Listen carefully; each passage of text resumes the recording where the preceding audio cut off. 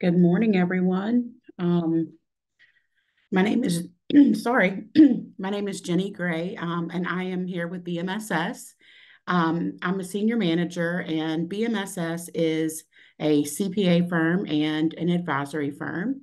BMSS was established in 1991 and has grown to be Alabama's largest locally owned accounting and advisory firm. With an innovative and service-oriented mindset, our ultimate mission is to provide peace of mind to our clients. We now have 6 locations throughout Alabama and now spanning into Mississippi.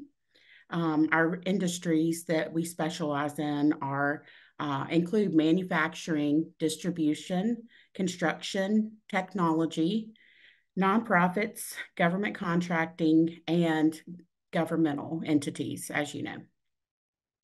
We're an independent member of the BDO Alliance, which is a nationwide association of independent-owned local and regional accounting, consulting, and service firms with similar client service goals. If you want more information about the firm, you can visit www.bmss.com. We have a company that is joining us today in our webinar, Abacus Technologies, which is based in Birmingham, Alabama, and specializes in offering customized cybersecurity, managed IT services, and business intelligence solutions that help companies unleash their full potential. With more than 20 years of industry experience, they have assisted numerous businesses in navigating the ever-changing technology landscape. By doing so, they've enabled companies to overcome today's challenges while also guiding them towards a more promising and accessible tomorrow. We would like to thank you for joining us today, How Business Intelligence Benefits Governmental Entities. A few little housekeeping things before we get started. You'll notice at the bottom, there is a Q&A button. If you have any questions, you can click on that button and submit those there. And we're going to have a presentation for about an hour and 10 minutes, and we're trying to pack as much as we can into that period of time so that you can benefit, the most from your time here today. And then we'll have a series of question and answers. So kind of our agenda for today, we're going to start off with 2 of our Abacus technology personnel. That's going to be David Brown and Jeremy Shank. And I will give you just a little bit of information about them. And I'm reading these bios, and if you've got any questions about them, either, anybody, just, feel free to reach out and I can get you contact information from anybody that's on the webinar today. David Brown serves as the business solutions architect for the business intelligence team at Abacus Technology, the tech arm of BMSS. David is a CPA and was a controller for BMSS for many years. He started his career in accounting as an auditor and has also spent time in other business roles, including managing the IT environment for a CPA firm and managing shop operations for a fire truck refurb company. David loves understanding how things work, whether it's an internal combustion engine, manufacturing process, computer program, or multi-million-dollar business. Learning how things work is a lifelong passion. Jeremy Shank is the data solutions architect for the business intelligence team at Abacus Technologies. As the only son in his family, Jeremy has always been the family's tech support and began his career that way as a support technician for BMSS. During that time, he began noticing trends in support requests, created reports to analyze those trends, and created custom software scripts to automate the solutions to the most common requests. Shortly after that, he joined the Abacus team to bring solutions to their clients. Jeremy's true passion is finding the common threads and processes and automating them to save time and money, often joking that 70% of his job is figuring out how not to do his job through automation. After we hear from David and Jeremy, we'll go into a period where we'll hear from Mindy Wyatt. Mindy is the strategic analyst for the city of Hoover, Alabama. She works with businesses, government leaders, and cities to plan and promote strategies to build a livable community and an accountable government that serves its citizens. Her focus areas include business analytics, performance metrics, strategic planning, and data and financial analytics. It's now my pleasure to turn the webinar over to David Brown and Jeremy Shank, and I think Jeremy's going to take the microphone first.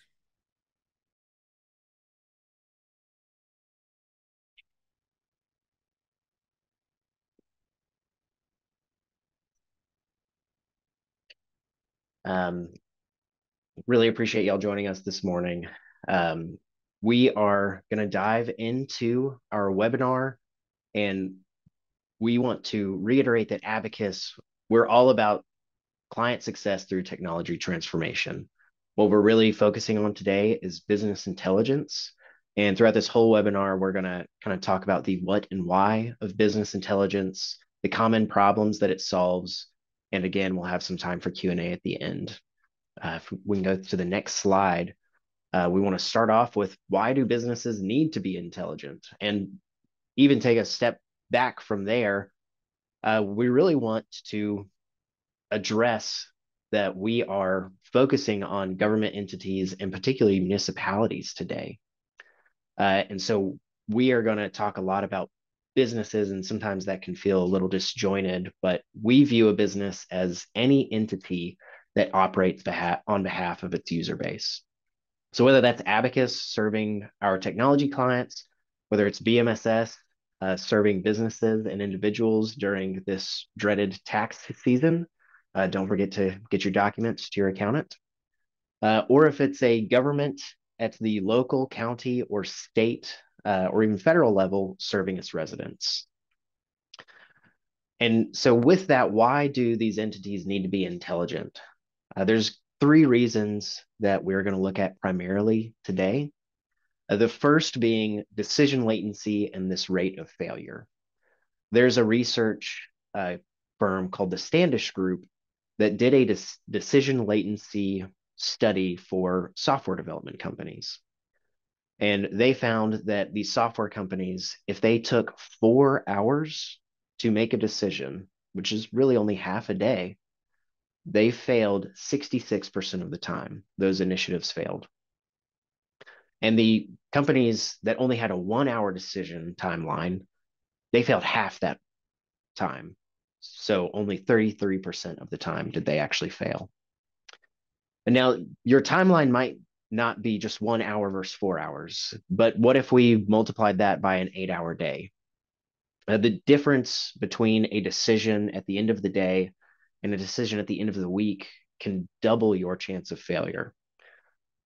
So really, the longer it takes to come to a decision, the greater the risk of failure. We think that we are going to take a long time, decide on this, and we're going to look at every angle. But the reason that when we take a longer time to make a decision is our second point, that businesses have inertia. And really, that's just the longer that things go on, the harder it is to stop or change course. So if we think about a snowball that is going down a mountain, eventually turning into an avalanche, none of us want to be wiped out by the avalanche. Instead, what we want to do is put our businesses on the right track and have it run more like a freight train. So freight trains really hard to stop, but they carry vital supplies so that we can be successful. And finally, we need our businesses to be intelligent so that we can stay relevant amongst our competitors. They're not going to wait for us. They're going to continue and improve. So we must also. Now, I have really fond memories of going to the pizza place when I was growing up, and we would put our order in there, and then we would walk right next door to Blockbuster, and we would pick out our movies for the weekend. That was a great time, but none of us want to be Blockbuster. There's none of them around anymore. So we've got to be our businesses have to be intelligent so that we can decrease our rate of failure, so that we can stay on the right track, and that we can continue to be relevant. If we'll go to the next slide. And throughout the webinar, you'll probably see poll questions pop up. Please don't forget to fill those out. That's how we track attendance so that you can get CPE. So what is business intelligence? If you look up the definition, you'll get some paragraph long Business intelligence is how businesses utilize technology to gather and understand data to make more well-informed decisions, data mine their customers, and all of these other things on and on and on. How we define business intelligence is turning data into information and information into action. So those are the two things that we want you to remember today, that business intelligence takes data and it turns it into information, and then we're going to take that information and act on it. And our team lives and dies by this definition. We've made it our mission to help businesses get better with the use of data. And the rest of our time, we're going to work out how we do that and what better can look like for you. So you'll go to the next slide. We're going to focus on data into information. And there's two pieces of this. So the first one is gathering and watching your KPIs. KPI is a key performance indicator. It's the most important thing for your business. Oftentimes, if you're not sure what your KPI is, when someone asks you, how's work going? And you've got 3 or 4 things that pop into your mind, those are probably your KPIs. They're the things that if they are falling apart, you probably feel like things are falling apart. So these 3 or 4 things, you really want them also to be a mix of what we call leading and trailing indicators. Really simply, a leading indicator is something that tells you how your business will be at the end of a period, and a trailing indicator is telling you how you did over that period. So when you're watching your KPIs, you want to have this mix of predictive indicators. So we know the health of our business before we get to the end of the month. And you want to have those historical indicators that say, hey, we actually did well. And as you go through this process, these will actually reinforce each other and you can tweak and get better as you go forward. And so once we have those KPIs set, everything else can just fall into your exception reporting. This is where you set thresholds. And as long as the metrics stay within that range, you really don't need to worry about them.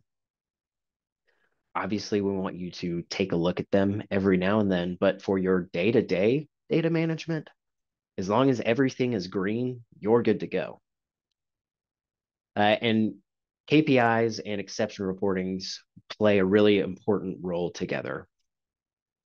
My wife and I had our first almost a year ago. He's about to turn 1 year old, and it has turned our life upside down, particularly our chore rotation.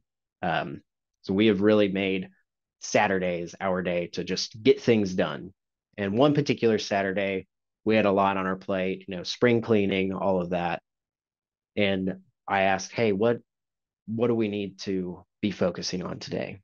I'm a list guy. And my wife, feeling overwhelmed, rightly so, said, hey, just look around and pick something. If you are married or living with a partner, you have probably been on the receiving or the telling end of this conversation. And so I heard, all right, I'll go pick something that needs doing. And what I picked was the doorknob that was just a little wiggly downstairs and had been bothering me for a couple of weeks. And I ignored the sink full of bottles. So our KPI was, can we use the sink? Because the sink is a very important piece of our kitchen. The exception was the wiggly doorknob because the door was still working, it was latching, it was locking, it was just a little annoying. And when you've got butting heads with a KPI, so the sink, or an exception, the doorknob, the sink really should have won. So set up your dashboards so that you can see both of these at the same time, but always focus on your KPIs. So we'll go to our next slide. Our next piece of this puzzle is turning information into action. And the reason we talk about turning information into action, is that stopping at data into information is business knowledge. You can go really far with just understanding your data, but it's acting on that information that really turns it into intelligence. So once we have our KPIs set, once we have our exception thresholds and reports, we can make our critical business decisions faster. And we can decrease that risk of failure that we talked about, and we can have that inertia actually work for us, not against us.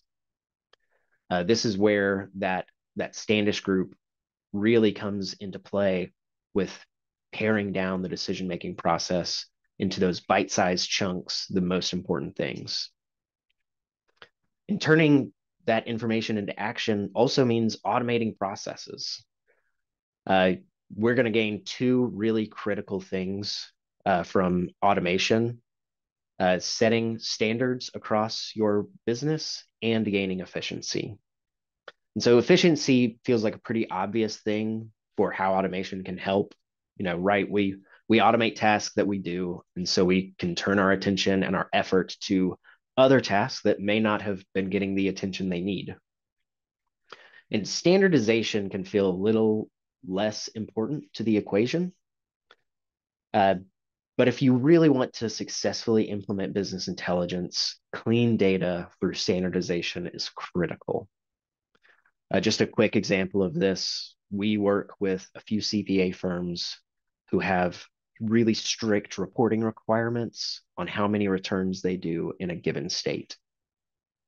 Now, the problem that we came across was that when people were putting in new clients into the system and new returns, that they could type in anything for the state. So we had a few that were just the 2-letter abbreviation for the state. We had a few that were the older 3-letter abbreviation. And in that bucket, there was the some have periods, some don't. We had the full name of the state. And whenever you type in the full name of the state, there's probably going to be a few misspellings. So we're trying to help this client report on these returns so that they don't incur a pretty sizable fine. And it was just a nightmare. So we eventually figured it out. But on top of that, we automated the process to add states so that whenever someone was adding a client, instead of being able to type something in, we now have a drop down that actually forces you to use our standard model of adding states. That way, next year, when we go back to do this same report, it's much simpler.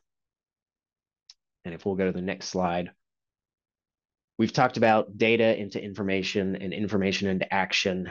And this whole process is called a data maturity journey. We've got 4 buckets here. Not pictured is the very first one. That's data ignorance. We like to think that if you are on this webinar, that you are at least data aware. And we want to see everyone move through this process through awareness, proficiency, savviness, to data-driven and even data-informed. Data-driven is really can feel like the end of the process. And that's where data is actually making decisions for you. And there's a place for that. But what we believe the final step of data maturity is called data informed. And that's where we use the data to inform the decision-making process, but we don't let it dictate everything that we do. And if you're like me, you don't really care about the NFL. If you're like my wife, you don't really care about the NFL, but you care a lot about Taylor Swift. So we watched the Super Bowl. And if you watch the Super Bowl in the fourth quarter, San Francisco was down by 3 points and had 3rd and 2 on the 13-yard line. And the commentator even said, I would go for it on 4th down unless we lost a yard. San Francisco ended up losing that yard, and they still went for it. On top of that, the play that they called went to their tight end who had been shut down the entire game. Everything about the data said, don't do this, kick the field goal, tie the game, you'll be fine. But San Francisco 49ers went for it. They converted the fourth down, and later they scored a critical touchdown that gave them the lead. So everything in the data was telling them play it safe, play it safe, play it safe. You can go to overtime. What ended up happening is because they got that touchdown, Kansas City drove it down and kicked that field goal. If they had played it safe, if they had listened to the data, they would have lost the game outright. Now they did end up losing, but they had many more chances because they went to overtime and because they ignored the data. So this final step of data maturity is having data to inform your decisions, knowing when to listen to it and when to ignore that. Uh, with all of that, we've really looked at business intelligence, what it is, how we do it. I'm going to pass it off to David now so that we can actually talk through some practical examples of BI and governments. Thanks very much, Jeremy. Yeah, in my household, we didn't watch the Super Bowl. Uh, not I'm much more of a car guy than a football guy, but glad to have that analogy there. Thanks for setting that foundation for us of what business intelligence is and some of what it isn't. So yes, let's now start talking about practical examples of business intelligence within governmental entities. So this first slide that we're going to talk about is really just talking about the big areas of business intelligence and some ways that they apply within governments. So maybe the most obvious area to look at first is reporting. I think that's what most people tend to go to when they first think about business intelligence is, oh, hey, it's a pretty dashboard. We've got some great information here for us to use. So we'll focus on that first. And thinking about reporting, we've got kind of two ways to look at that. We've got our external reporting, especially for governmental entities. This looks different than it does for most businesses. So external reporting, governments have a duty to report on how they're using taxpayer resources.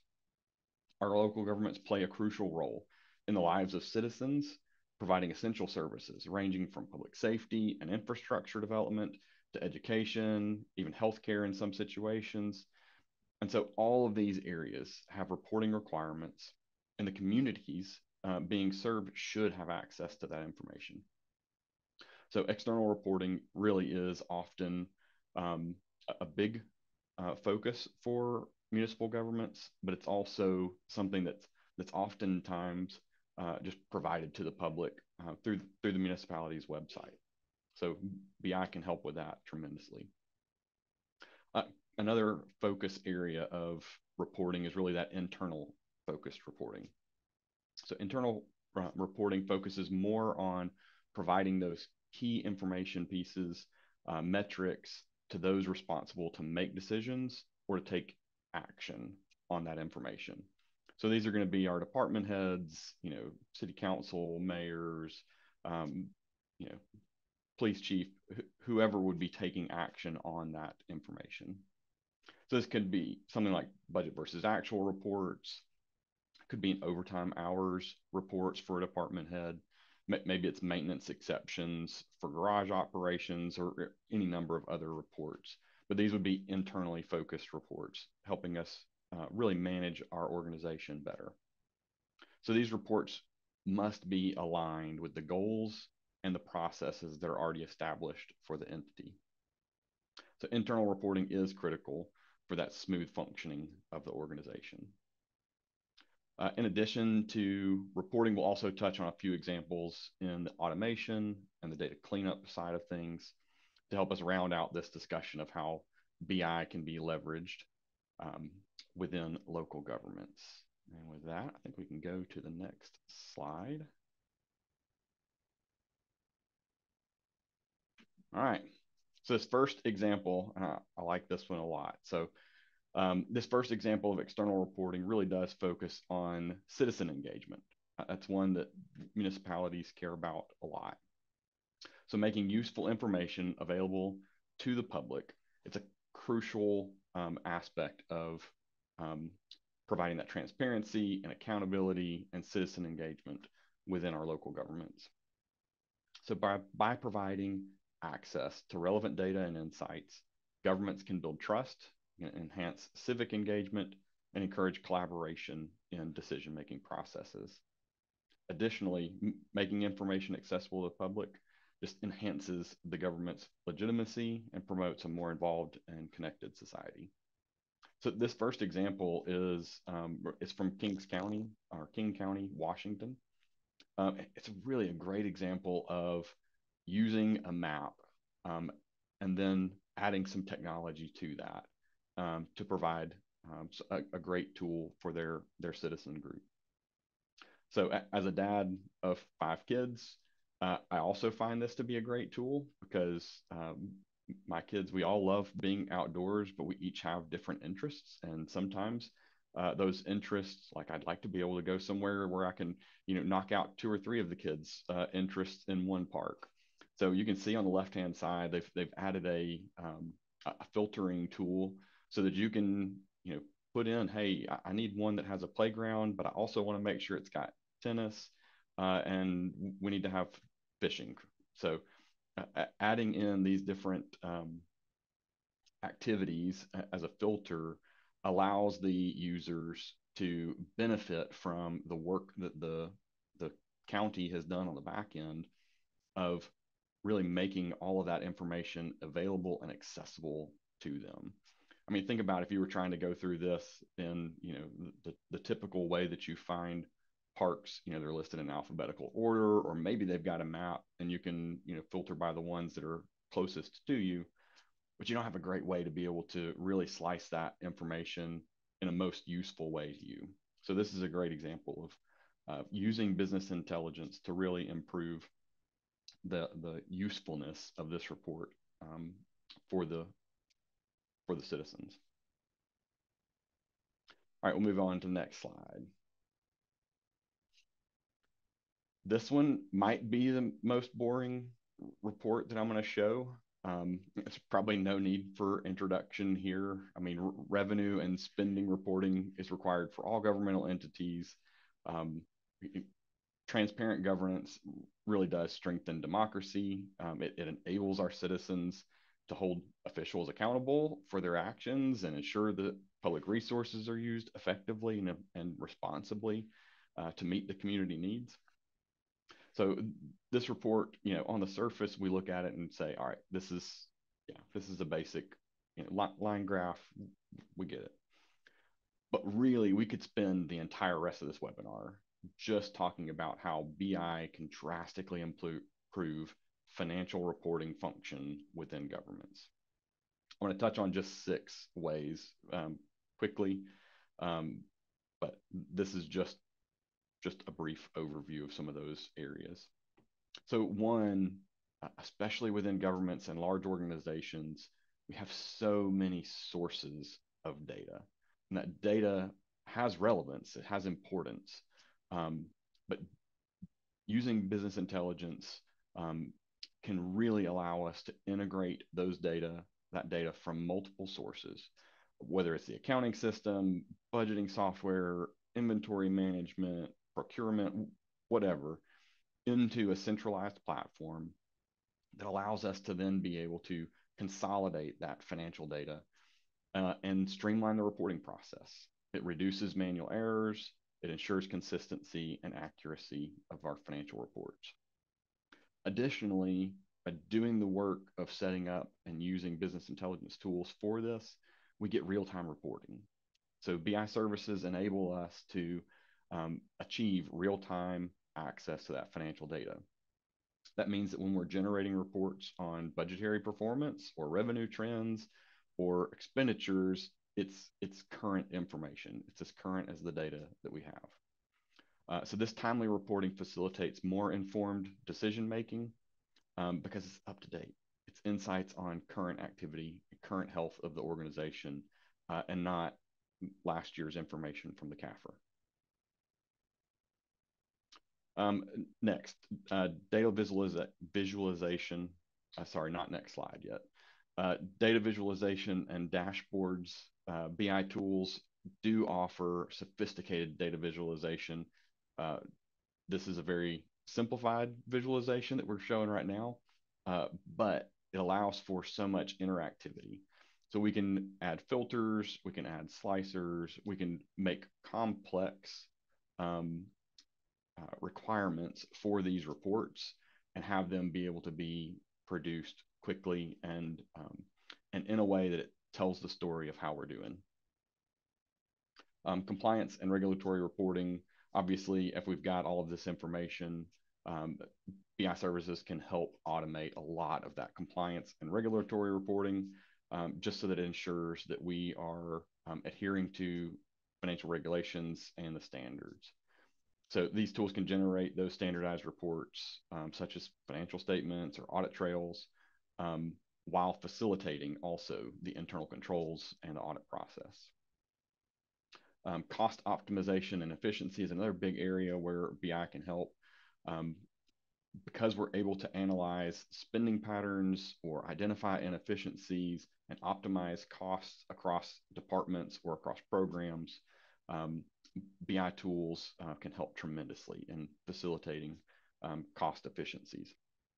So by gaining those insights into cost drivers and performance metrics, governments can make data-driven decisions or better data-informed decisions to allocate resources more effectively and improve financial sustainability to achieve our budgetary goals. And finally, is just that enhanced decision making. When using BI services, they really do provide decision makers with comprehensive financial insights and analytics that enable them to make more informed decisions aligned with strategic objectives. So by accessing accurate and timely information, government leaders can prioritize investments, they can prioritize different programs or evaluate the program's performance and allocate resources accordingly. Right, now we can move to the next slide. All right, so with this next slide, this is just a great example, and I know we've covered a good bit, and I'm going to touch on these next few slides pretty quickly. But this, again, is just another great example of using a map to provide information. So this is voter turnout for the 2022 general election. Again, this is from King County. And so when you go back to your organizations, what we want is for you to start thinking outside the box about how you can utilize BI. What are the things that that presenting your data in a way like this can impact others? So for this, showing the voter turnout for the different voter precincts, it's a great way to inform the public and encourage that public participation in government. It can also be used to inform other groups or nonprofits about where to focus their efforts to engage the public and get people out and voting. Next slide. All right, another simple bar chart, nothing fancy here, but I wanted to just show that even in simple charts like this, the data that you can derive is powerful. So this is an example of a report. It's not complicated, but this is the report that's used to help inform city management regarding hiring needs in their building inspectors. So this information gave them the insights that they needed to increase budgets for hiring electrical inspectors because of how high the demand was and how big the backlog was. So again, data to insights and turning those insights into actions. That's what we're all about when we're talking about BI. And don't forget the poll questions in case you're trying to get your CPE. All right, next slide. All right. So for this next slide, we're looking at, really, this is where I wanted to bring up the power of bringing in multiple sources of data. So this is a great example of looking at multiple sources of data and bringing it together on a single report. So most of our standard reports out of just the standard software that we're using within our governments can only pull the information from that system. They don't have the ability to pull in information from other systems. But often it's very helpful to see information compared to other information from another system. So in this case, we're bringing in business license data from one system and joining it to crime data from another system. We're able to then see this side-by-side information from these different systems and begin to dig into the trends. So when we talk about data warehousing and implementation in a moment, um, this is where that value of implementing BI really does shine. Being able to combine several data sets and summarize by those common attributes is a huge win for any organization, and really especially for governmental entities, because we've got such disparate systems within most of our governments. All right, next slide. All right, so one more just example of BI in practice. This one is from our friends next door over in Mississippi. So bringing in this information from MDOT, they were able to prepare this compelling map of bridge infrastructure that needs attention. So this is information that can be utilized in prioritizing existing funds, tracking progress over time, but also for applying for additional funds to improve the state's bridge infrastructure. So visuals like this can tell a really compelling story and help your municipality win additional grants or get increased allocations. So, all right, next slide. All right, so I could probably also talk all day on some of these different projects that we've done, but just wanted to talk through a few, get your mind thinking about what automations and data integrity could look like within your organization, as we just talked through a couple of different scenarios where projects that we've done in the past. This first one, delinquent business licenses, worked with a local municipality to really help them identify. They had a couple of different data sources. They had changed systems and had some bad conversion experience there, but to be able to go back and clean out their data sets and combine those to be able to show, hey, which businesses were delinquent or hadn't paid their business licenses over the past 3 years. Combine that together so that instead of one person going through the 2020 information and one person going through 2021 information or so forth, they were able to have that all combined and see on a single dashboard, here's all the people who are delinquent, and then filter it down and see, all right, who's delinquent within this area. And we give them, it's 3 years of delinquency, or it's, just the first and the third year of delinquency. So it's a really, really helpful tool to help them get back on track, because before, with the manual processes that they had, the information just wasn't reportable out of their systems. They didn't have a good, clean way to be able to show that. Next, automatic bank reconciliations. Obviously, if you're in a governmental entity and you've had the challenging task of reconciling some of these larger bank accounts, just the volume of transactions can be daunting to go through. And so being able to take the information from a bank download and compare it to the information from the GL and automatically map those, and then just spit out, here's the exceptions, here's the ones that couldn't be matched on whatever variety of criteria, and to be able to then give the person who's doing the reconciliation, all right, here's all of your items that need to be addressed, instead of having to go through and spend the hours of time just ticking and tying and hoping that you didn't get off a line and miss one or accidentally tick the wrong line. Now they have a clear picture of, here's the ones that are outstanding that still need reconciliation work. Data cleanup, again, this is a broad topic. We run into this often, whether it's in municipal work or whether it's in our work with other businesses. But a lot of times these are one-time automation tasks where we take thousands or millions of rows of data, we pass it through a cleanup process, based on information given from the client, and then feed it back into their system so that when they run the reports out of the system, they actually get the information they're expecting to have.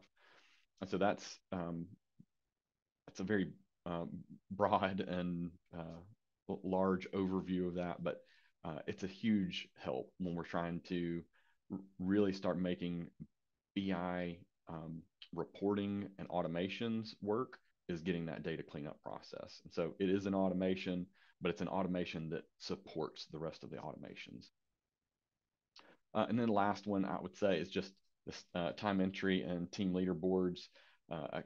I used to run shop operations for a fire truck company. And so in doing that, there's a lot, we worked a lot with municipalities as well, obviously, since they're pretty much the only ones buying fire trucks.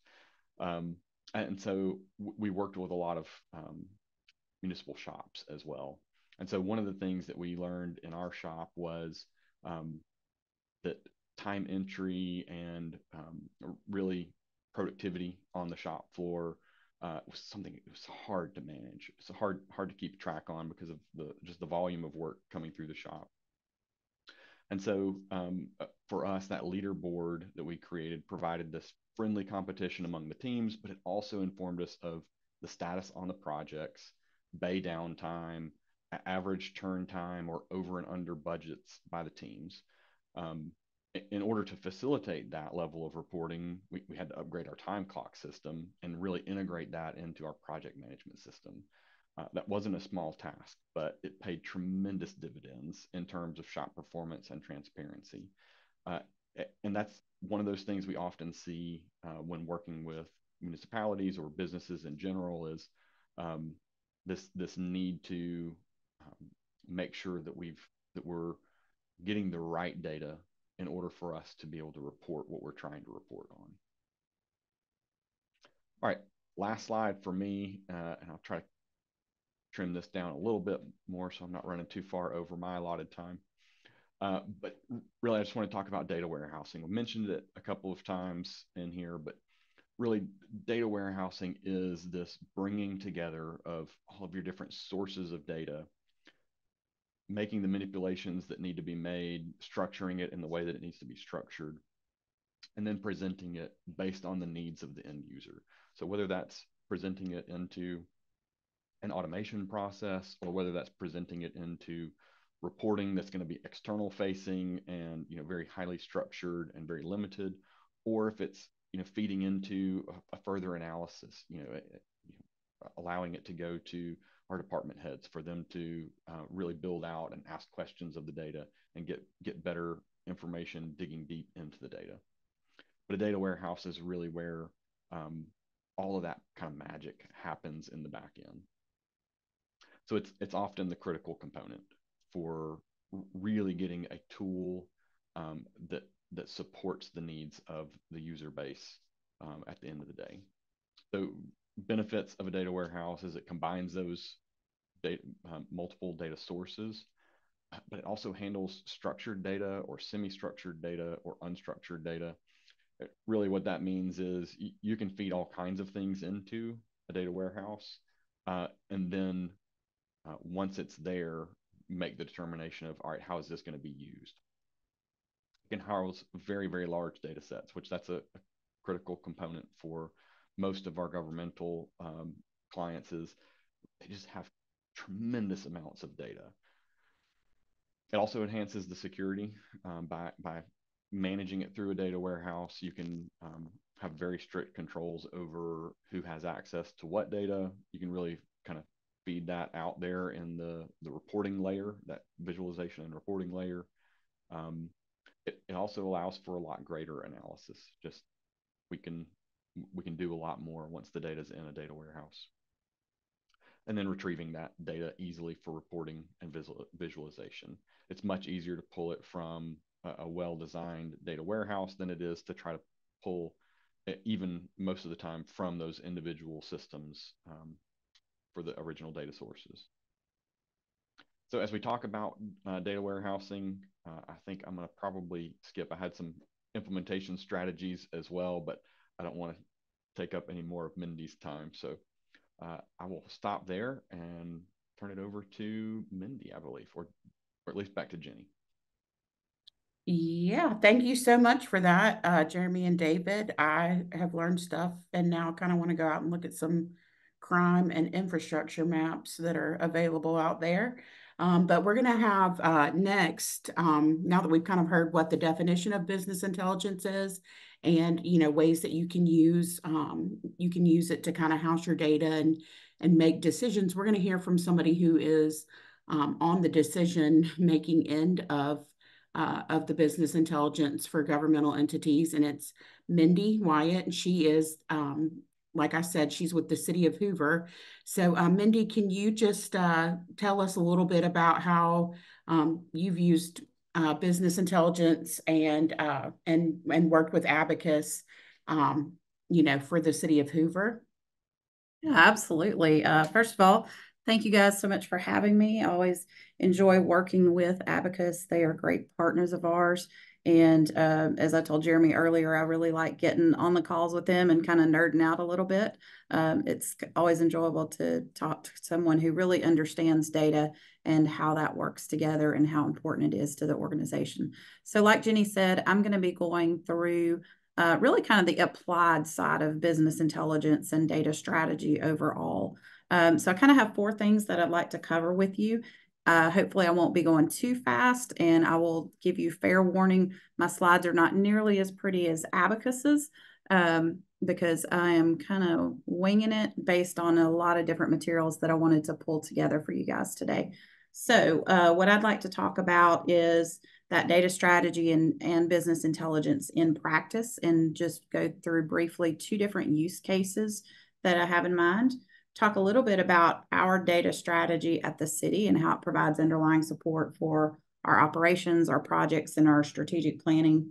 We'll talk a little bit about data strategy from the technical perspective, and then I'll share with you some tools and resources that I have come across as part of this learning journey that I myself have been on. So with that in mind, I want to lead off with something that Jeremy pointed out. And he said, data is one of the many tools that we have in our toolbox. And it's not necessarily giving you the entire answer, but it does lead you to what questions you need to ask and where to look for issues and things. So I kind of liken it to finding a flashlight when the power's out and you've got 1,000 Legos in the floor that your kid left and you're really trying hard not to step on them. Flashlight is that data. And if you can really begin to use that data, then it tells you where to look so you don't step on the Legos, right? So that's my fun analogy for the day. So let's just get into data strategy and business intelligence in practice. I have 2 use cases to go over with you. The first one is for our fleet department, and the second one is for our Parks and Recreation department. So we'll start with fleet, and I'm going to go ahead and share my screen. And like I said, I don't have a nice fancy presentation, but I just have a few different materials that I pulled up that I'd like to share with you guys. So this is the work plan that we worked with Abacus to take a deeper dive into our fleet data. And I'll tell you what the reason were, the impetus for doing this project. We are coming off of a legacy system. If you're a municipal client, you may have heard of HTE or SunGard or Central Square. It's been a prominent player in the market for many, many years. We have been on the system since 1994. Change is a little hard. And so we were just very slow to get off of this old green screen, no graphical interface system. And so as we're doing that, obviously we know we have to do this, right? And so we had identified a product for the financial side of the house. We had not identified a product for the community side of the house, or your operational side of the house, which includes things like engineering and fleet and building inspections and those types of things that we all do in a municipality. So we really needed to understand our fuel usage. We needed to understand our parts and how we purchase parts. We needed to understand the life cycle of our vehicles.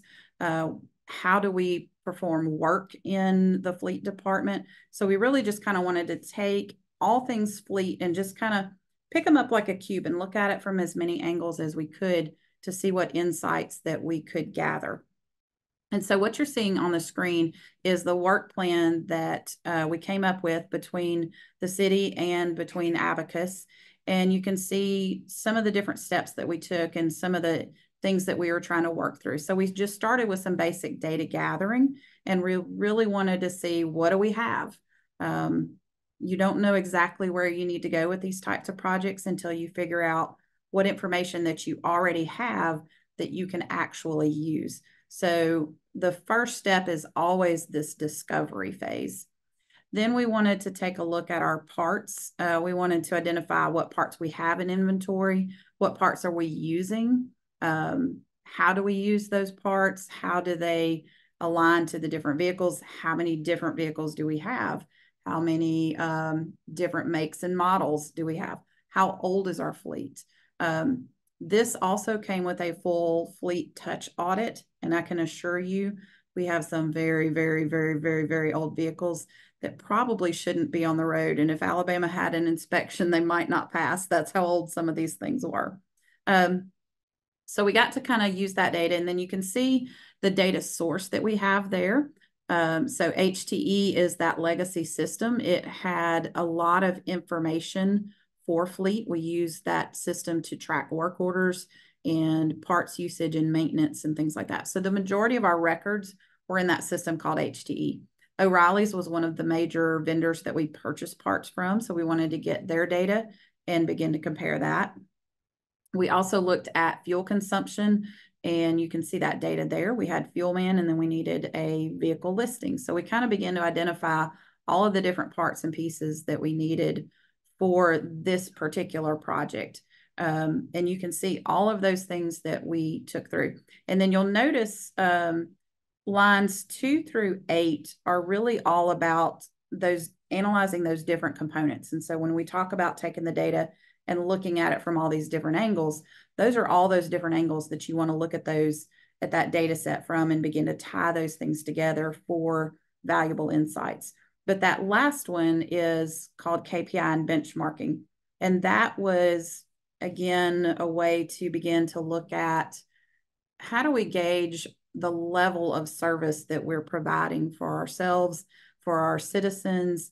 And we also have a shared usage agreement with another nearby municipality where we actually provide fleet services and we bill them for actual cost.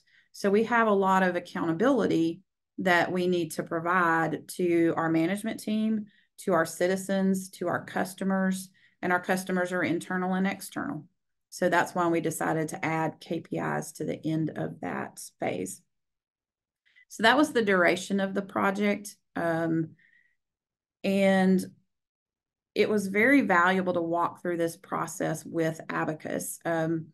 I know enough to be really dangerous with data analytics and things like that. But Jeremy and their team really just helped look at some of this data. Some of this data was very hard to tie together. We had some very unique challenges that being able to work through those issues with them was extremely valuable. The biggest challenge I can think of is that the purchasing data coming out of our new purchasing system, the parts were listed by a free-form description field instead of a part number. And so not having that indexed made that very difficult to do some of the analysis that we needed to do. So a big part of your data strategy needs to be that you're putting good data in. And you always want to think about, when you're setting up a system and when you're setting up a data strategy, what do you want to get out of the system? So the better you can do on the front end when you are working with your software, the easier your reporting is going to be on the back end, and the easier it's going to be able to draw these conclusions. So with that in mind, I want to show you a couple of things that we were doing with our KPI and benchmarking for both fleet and for Parks and Rec, and that'll kind of walk us into our next use case. So this is an example of a KPI dashboard that we have created for fleet. We kept these on our public-facing website, and I apologize, I should have pulled one from December instead of January, so it was already filled out for the year, because it looks much more interesting when you have a year's worth of data. This is a PDF of the dashboard. I thought it too risky to try to do the interactive on a live webinar. So this is done through Tableau, and we did make them available on our website for a time. They're actually probably still out there, but I don't believe that they are up to date. We've had some changes where we've kind of fallen by the wayside of doing this and hope to get back to it soon. So that's my disclaimer if you go out to our website and look for those and don't find them. But what we were able to do is in the interactive dashboard, you're able to mouse over these things. If you're familiar with Tableau, then it will pop up with some additional information. And as you begin to see all of these things filled out, they are much more interesting. And what we're able to do here, like we're able to compare the work we do for Pelham versus the work we do internally for Hoover's service volume. Here's our fuel usage. How many gallons of diesel are we using versus how many gallons of gas? So these are just kind of operational metrics, and they help us gauge how we're doing overall. We started out very basic with our KPIs and with in mind of being able to just get something basic for the public that managers may be able to use, and really, really want to beef up this particular aspect of what we're doing. It is now baked into a more full-blown data strategy, and I'll share that with you guys in just a minute. I want to show you our events and recreation dashboard. And this is actually a trend analysis. So these were not public dashboards, but this is really kind of I think a 1.5 year analysis of the data. And what this allowed us to do is for me to go in and analyze these trends and turn it into meaningful information so that we could then make management decisions. So this is really the crux of what you're trying to do with a business intelligence solution. So if you look at just this panel here, this recreation center visitors, and I'll try to make this a little larger for you guys. Let's see here. Bear with me. And then we'll go this way for just a minute. Okay, so everybody noticed that nice big red line. I know I didn't have a poll, or I don't have great feedback, but I'm pretty sure that everybody can guess that that was when COVID hit. So these are our recreation center visitors, and you can tell pre-COVID, we're just floating along, not a lot of variation there. And then COVID hit, so we had no visitors. You can tell when we shut down. And then if you notice post-COVID, we really were not recovering like we should have and like we expected to. And so you've got this steep decline in this trend, and we're well below the average. And so you begin to look at this and think, okay, what do we need to do? What do we need to look at? And so we turned this data into just kind of a management report. And again, this just tells us what else do we need to look at. And so you can see average attendance pre-COVID was flat, averaged about 15,000 a month. Post-COVID, there's a slight increase, but the average is around 8,500 a month. So the 2021 numbers are currently at 31% of the 2019 levels and 58% of the 2020 levels. So again, it just tells us that we're not really recovering as fast as we would like to. So what did all this lead to? It actually led to the creation of our Parks and Public Spaces Plan, which I'm happy to say just was adopted by 2 of our boards this past week, and we hope to have it adopted by council next week. This was a 1.5 year long process for this plan, and this plan helps cast a vision for the next 20 years of parks and recreation and trails in Hoover. And one of the ways that we could show how important that plan was to create was this data here. Again, it wasn't the final thing, and it wasn't the only thing, but it was a tool that we could use in our business case to go in and say, hey, we really need to figure out who we are with Parks and Recreation. What is the rec center? What does it need to be? Are we serving the right customers?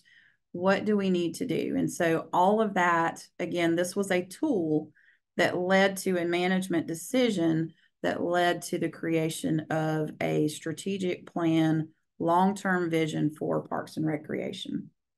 So with that, I want to get into kind of the data strategy for just the BI process. And so I kind of wanted to just briefly show you this document. This really begins to speak more to performance measurements and how we intend to kind of tackle it as a government entity. And this was put together through just a couple of different resources that I found.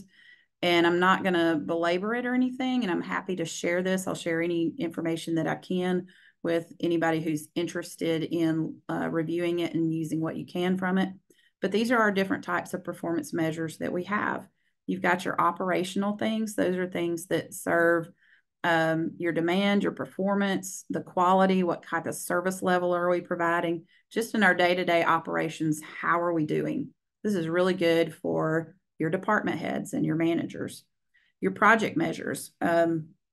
So one of the things that I do, I'm a PMP, project management professional, and when you are creating projects and you're creating those business cases, you create a project to address an issue or solve a problem or produce something.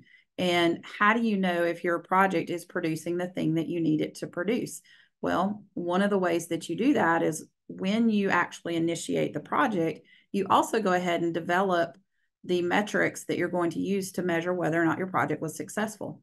And so I'll give you an example of that. We are kicking off a payroll timepiece implementation project. And one of the things I asked the team in the kickoff meeting is, how are you going to define success on this project? And so we all went around the room, and the best answer I heard was that the payroll clerk gets to go on vacation without having to worry about whether or not payroll was going to be able to be processed without her being there.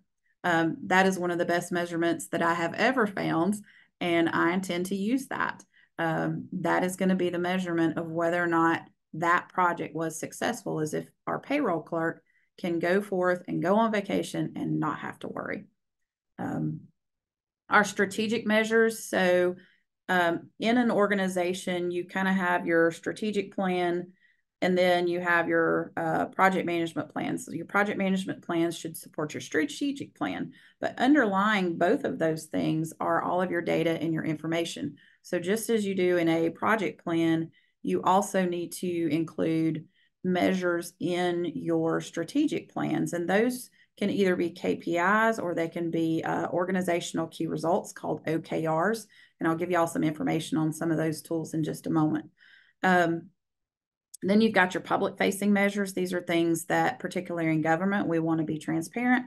We want to inform the public of how we're doing and how their tax dollars are being used. You have your C-suite measures, and the C-suite is just your high-level management team, your kind of your core executive team, your mayor, your council, any of your high-ranking officials that are making those decisions. And then you have one-off reports. Don't ever leave this out of your data plan, because you are always going to need to be able to do ad hoc reports. And the reason this is so important is we often keep reporting. It's very technical and it is a skill in and of itself, but as much as possible, you want to empower the rest of your organization to be able to create reports for themselves. We're beginning to see that in some of the new systems, and they have made a lot of strides, but we're still not where we need to be. So again, I'm not going to belabor this entire document here. I'm happy to share it, but you kind of get into the different types of metrics and how they relate. And this kind of gets into the technical components. So this begins to shift into the data strategy from a technical perspective. We talk about why, we talk about what. Now we're kind of beginning to shift into talk about how. So I know David talked about a data warehouse and the importance of that. You can see some of the advantages that we identified. You've got to have that data that's cleaned and standardized and things like that. Here's my cliff notes on why you need a data warehouse or some sort of solution. In any organization, I'm sure government is no different. well, let me back up and say this. Somebody once told me that managing a government organization is like having 15 to 20 different companies under one umbrella, because each unit of the government has a different function. And so if you begin to think of them as different functionalities, they all need a different piece of software. We are in the era where we are automating and digitizing and applying an app to everything. So the amount of systems that we have to deal with is only increasing. And we find that we have to get very specialized systems for very specialized uses. And so as a part of that, or as a result of that, we have all of these siloed cans of data sitting around. Well, how do I give that to somebody in finance who is really good at Excel, but they might not necessarily be great at writing a connection string to connect to all of these different types of data? And you can get really technical with some of that, and it becomes very difficult, even for people who are seasoned technical people. Writing a connection string is probably the bane of most people's existence, because you get one comma out of place and you can spend hours and hours and hours troubleshooting it. And that is not where we want the other people to focus their time. So a data warehouse allows us to hopefully pull all of this data together. And then instead of teaching people how to use 10 different tools, only have to teach them how to use one tool. And then hopefully a good one would allow them to bring their tool of choice. So if they like Excel, they can use Excel to get to this data. If they like Power BI, they can use Power BI to get to this data. If they like Tableau, they can use Tableau to get to this data.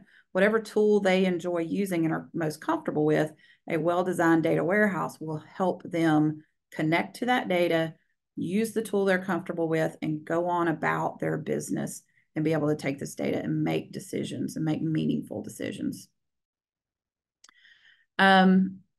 So we talked about the analytics software. This just kind of gets into the stages of development, so we'll skip over that. But performance measurement as a practice, so we really need to start, if you're developing a performance measurement plan, you need to identify what those measures are. You need to figure out how you're going to track them. Again, good data in, good data out, and make sure that you're optimizing that data. So this is all about that data cleanup and some of those things. The more you can clean up in your systems, the better off you are. Then you have those measurement collections. So how do we collect that data? Ideally, we automate it. You definitely don't want to have to do manual process. It's very consuming. And then we get into our reporting. And then a lot of times we wind up stopping at measurement reporting. We're like, oh man, we're collecting all this data. This is great. One of the biggest and earliest challenges that I had was being able to sit the management team down and say, okay, you have all this data. Here's what it means. And if you don't be intentional about setting aside the time for this regular review of performance measures, then you're gathering it for nothing. So don't get into the habit of gathering data just to gather data. This is all beautiful and it's fun and it's interesting and it's great to have these insights. But if you are not using them to make decisions, you are wasting your time. So this is kind of a use case that I came up with. Again, I'm not going to belabor this. We'll go through a couple of other tools for you. So that kind of covers data strategy and business intelligence in practice. We talked about the fleet case. We talked about Parks and Recreation, talked a little bit about data strategy from a BI perspective, and then from a technical perspective. And then I want to take you through some tools and resources that I have come up with and that have been very valuable to me.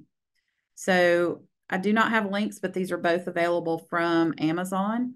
David Ammons is an author out of UNC, and he has probably been the most knowledgeable resource that I have found. These are great books. I highly, highly, highly recommend them if you are starting out on BI and performance measurements. So I actually have them, actually I'm blurred so you can't see them, but you can see them on the screen there. And then I want to talk a little bit about those KPIs and the metrics and stuff. And so this is a great slide here. All metrics, all KPIs are metrics, but all metrics are not KPIs. So you can kind of see the differences there.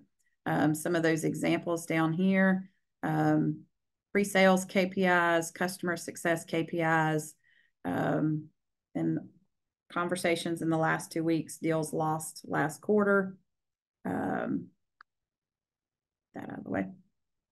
So that's kind of a little bit of a delineation. You can have and collect many metrics. You can really overkill on some of this.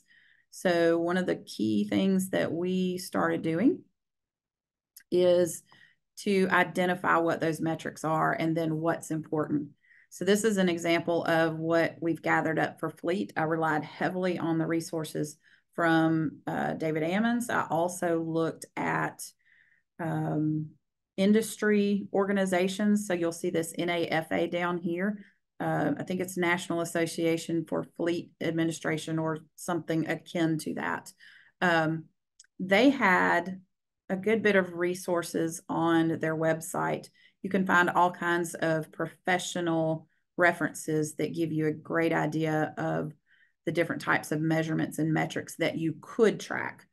We are not going to track all of these. I don't recommend tracking all of these. This was a starting point of what's important, how easy is it to collect, and where in a phase should it be. So you'll see some phase ones over here, and then you'll see some, and I didn't include those in this particular screenshot, but some of those I actually went ahead and made a recommendation that we don't ever need to track this.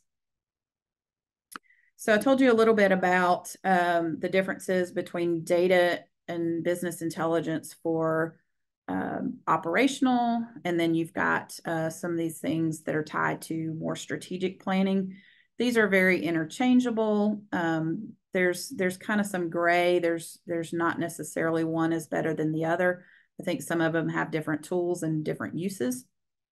But OKR stands for Organization Key Objectives, or no, Objectives and Key Results, sorry. So this kind of, in my mind, is more related to strategic planning, whereas these are more related to operational and day-to-day type things. But it doesn't say that you can't use KPIs in strategic plans or that you can't use OKRs in some of your project management plans and that type of thing. Again, here's an example of an objective and key results. So if you want to improve collaboration and communication across your teams, then your key result might be that you hold 2 meetings per month and communicate those expectations. If you were to turn that into a KPI, then these could be your KPIs on this side, but this is the reason they are tracking those KPIs. So there's kind of a gray line between these two things. And you've also probably heard of balanced scorecard. It's another, I guess, theory and tool that you can use in part of your data strategy. Again, the goal being is to put good data in, have a good process for getting data out, and then use that data and use that business intelligence to begin to create change in your organization. Because if you're not using it to help with decisions, then you are not achieving your results there. So some other resources that I have found very useful is Mecklenburg County. They are a great organization to benchmark for strategic planning and then tying those metrics and OKRs to strategic plans. The Project Management Institute, if you study their program management, they have an increasing focus on how project plans should support strategic plans and how all of those should be supported by data metrics such as the KPIs and the OKRs. Association for Strategic Planning has a government body of practice. And then those industry organizations and publications. So like I said, I know this is not about strategic planning. This is about data and a data strategy and business intelligence. But business intelligence is going to help you across all areas of your organization, whether it's organizational, whether it's public-facing measurements, whether it's management measurements, or just those one-off reportings and deeper dives that you need to do. So thank you guys very much for having me, and I'm going to stop sharing my screen.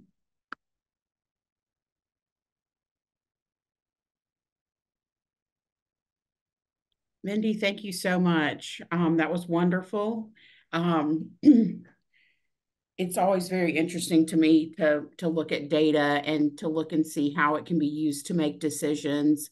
And I guess we're about to start our Q&A session, but I wanted to kind of kick back to Jeremy and David and just ask, I know you guys were really involved in helping with this project for the city of Hoover with some of their projects. Can you guys kind of just describe, other ways that you can use business intelligence or how you can, kind of use it to help other clients?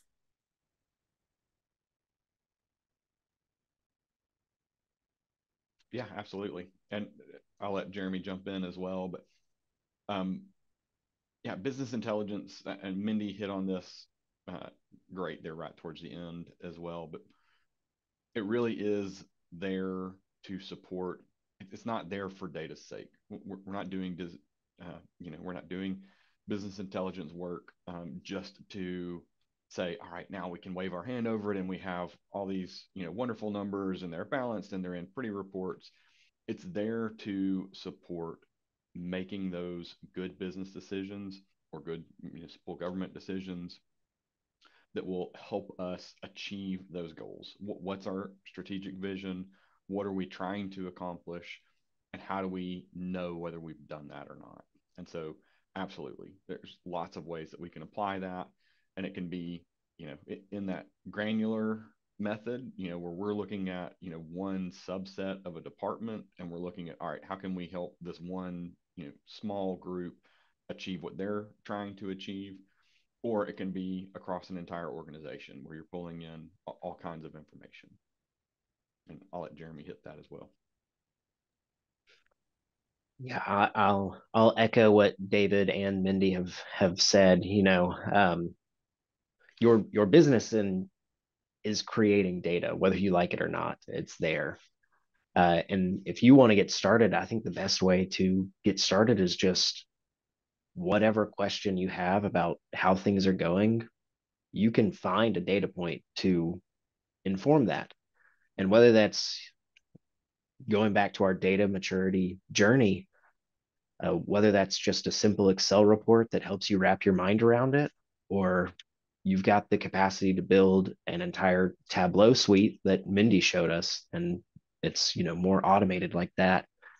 Just asking the question and knowing if I really want to answer this question, I know the data is out there is a great place to start.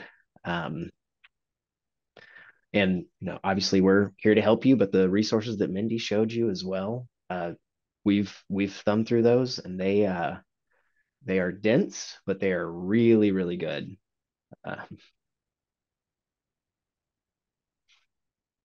Awesome.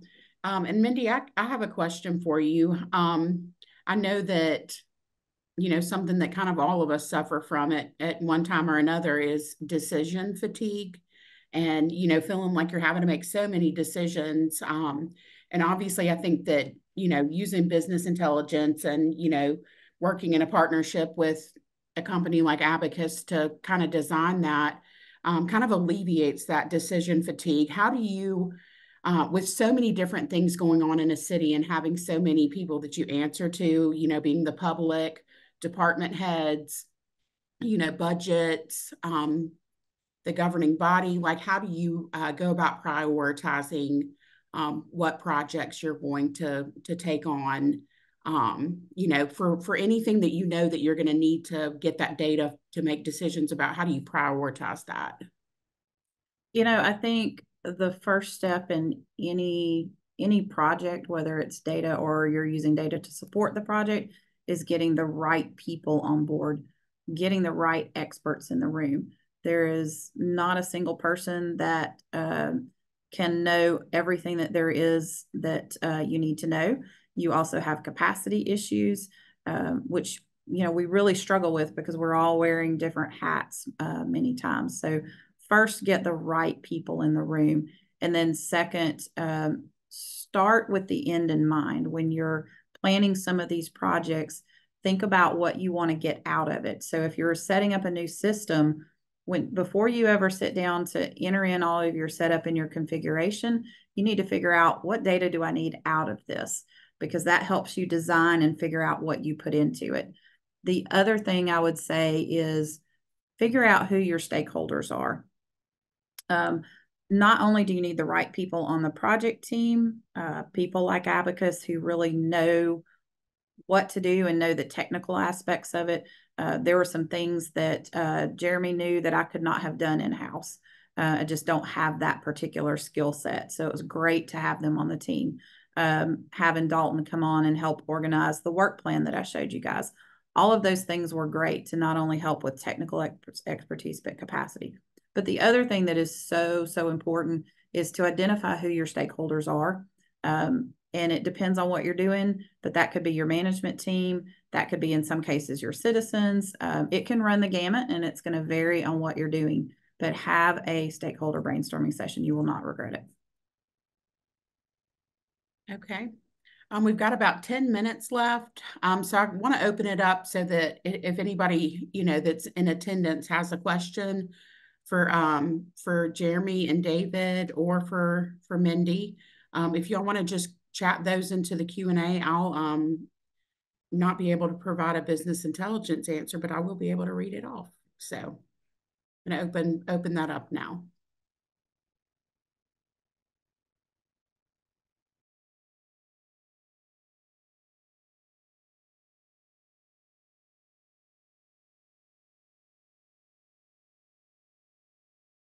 Make sure you hit your polling question there.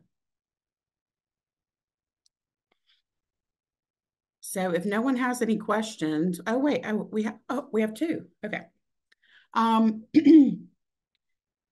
We have so many questions. I'm so excited. Okay, what does the process look like for getting started with BI with Abacus?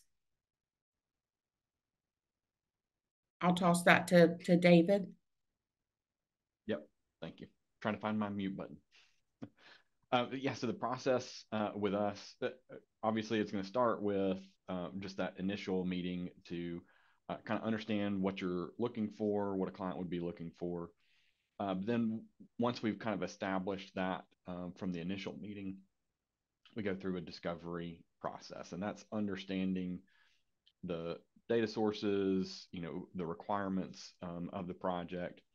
And from there, we're able to actually put together really the roadmap of what would it take to get to that endpoint that you're looking for. So it's going to be different for each client, what all those kind of pieces look like, but that's the general roadmap of what that process takes. So okay, awesome. And then this one I think is for you, Mindy. How do you create buy-in at the city? I know that it can be difficult to sometimes get people on board because, even with business intelligence, that might be viewed as change. But how do you get people to buy in to the process at the city? Yeah, I will say city's probably not unique, but I say it often and I say it loud. Change is hard. And it's particularly hard in an organization where people tend to work for very long periods of time. I'm in my 24th year at the city, and I am not the youngest person here. So change is hard. How do you create buy-in? You build that consensus by including your stakeholders. Stakeholder management is key. Have a champion that is going to help promote this. And I'm going to be honest, you have to have somebody in authority who is going to be that champion, because they've got to give it that level of gravitas in order to get it carried out at the organization. Because particularly in the beginning, if someone doesn't see the value in what you're doing, then they're not going to go through the work to get that information for you that you might need from them. So stakeholder management, and I will end that with saying, informing is not the same thing as including. Make sure you include your stakeholders, not just inform them. Okay. Next, do you have a tool of choice in presenting results? I know you had talked about, different ways that you can kind of manage data and using, some people use Excel or have a platform. But do you have a choice in how you present the data or the results? For myself, I really like Tableau for dashboards and visualization. I think it depends on the tool that you learn and that you're most comfortable with. But there are plenty of times where I probably spend 75% of my day in Excel doing pivot tables and things like that. And I'll give you an example. We're looking at some financial analysis right now with our new CFO and our former city treasurer who's retired and come back to do some help. And we're literally sitting in a conference room going through pivot tables, and I'm changing the pivot tables live as they're asking questions. So some of this in this particular case is an interactive process, and we're going from system to system and using the different tools. So and I bet somebody else wants to answer that question too. Yeah, I'll tag in as well. Tableau is great. Power BI is really good as well for presenting results. But Mindy, I think what you said there is really key. How the results need to be presented has to be taken into account. If you were doing that same presentation where you were live editing the pivot charts, Power BI and Tableau just don't really have that capability. We use Power BI because we are a full Microsoft shop. It integrates really well with Excel. It integrates really well when we're just trying to drop the visuals into PowerPoints and Word documents and PDFs and the like. But really, as long as what you are presenting works for your stakeholders, we've built a lot of really great graphs for accountants, and they always ask us to put it in Excel. And so we start putting it in Excel for them. Okay, and I think you kind of answered this next question also. Can you use Power BI to produce your dashboard? And obviously, Jeremy mentioned that we use Power BI. We use it here at BMSS and the accounting firm to look at data and make budgets and look really for any kind of project that we do. My first go to is to look at what historical trends are in our Power BI system, so I can kind of chart how much time I think something's going to take based on that data. And then do you recommend something else? And it sounds like the answer to that is whatever works best for you, whatever you're the most comfortable with, and gives you the information in the format that you need it. And so I think that was our last question. We're coming up on the end of our time here. But we really do appreciate everybody being here. We appreciate David and Jeremy hopping on and giving us more information than I can even comprehend at this moment. But we very much appreciate that. We really appreciate you, Mindy, and appreciate your insight and being able to kind of tell us what it's like to be on the other side of the projects that that Abacus is able to kind of facilitate.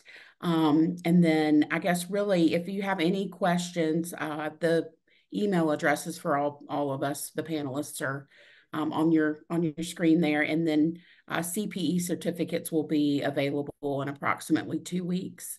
But again, BMSS, Abacus, we want to be able to partner with you and do what we can to make this, easy and to kind of alleviate, that decision fatigue by using business intelligence. So we just thank everybody for being here today, and we'll conclude.